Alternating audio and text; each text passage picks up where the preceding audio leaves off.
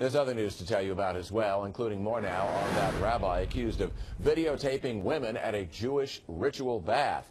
Today, he pleaded guilty to 52 counts of voyeurism.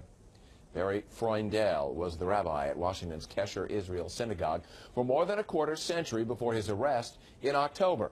He was also an adjunct professor at Towson University. The plea agreement, which he entered this afternoon, means now the government will not indict Freundel on other charges. He had also been accused of spying on more than 100 women.